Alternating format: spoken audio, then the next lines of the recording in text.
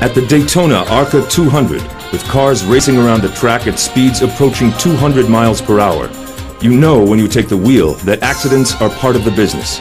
But sometimes, innocent bystanders can be victims to an out-of-control stock car.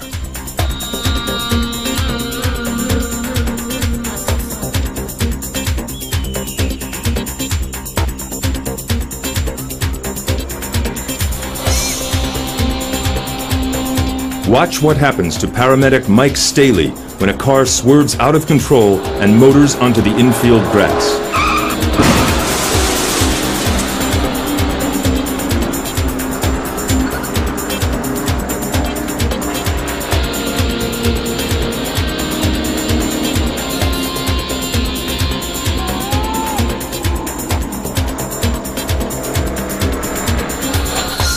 Slow motion gives you the full impact of this terrifying collision.